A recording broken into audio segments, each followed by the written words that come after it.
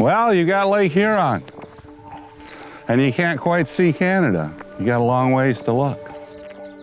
But if you were to look in the right place that way, there's a white buoy, which is a NOAA buoy that sits on the wreck of the Joseph S. Fay, which as a child or younger person, I'd swim out there and try to find it. Sometimes I couldn't even find it. For a long time, I'd just swim out there and dive down and open your eyes up and see what you can see, which isn't much without a mask on.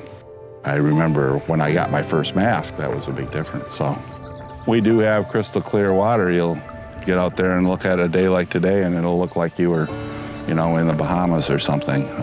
It's that nice. I dove that wreck a lot as a shore dive. So now you can just swim out there or just kayak out there and get to the buoy and look down and see the shipwreck. So it's an excellent, excellent feeling.